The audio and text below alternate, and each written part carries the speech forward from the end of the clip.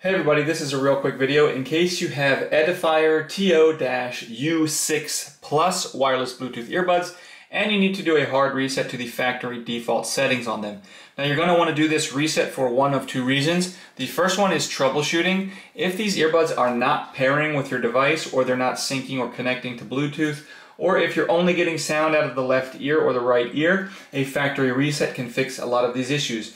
Now the second reason you might want to do this is if for whatever reason you just want to delete all of the pairing history off of them so that you can just set these earbuds up like you're setting up a brand new set of earbuds coming out of the box. We can do this really quite simply.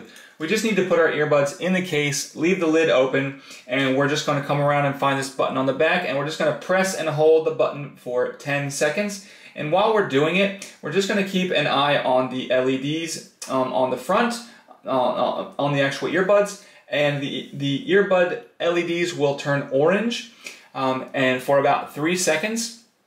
And after that 3 seconds, it'll go off. We can let go. It means that all the pairing history has been cleared. We can go ahead and take these earbuds out and set them up as a new set of earbuds.